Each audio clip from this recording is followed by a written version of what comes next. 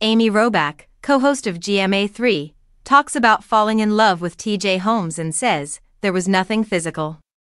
Recently, T.J. Holmes and Amy Robach discussed how their close friendship and mutual support at GMA3 developed into a romantic relationship. The couple, who publicly disclosed their relationship at work and faced intense media scrutiny and ultimately lost their job at ABC in January 2023, have embraced their romance and said that the difficulties they overcame have made their journey worthwhile. On an episode of the Amy and T.J. podcast, Robach shared how she and Holmes' mutual attraction developed while they were still hosting GMA3, What You Need to Know.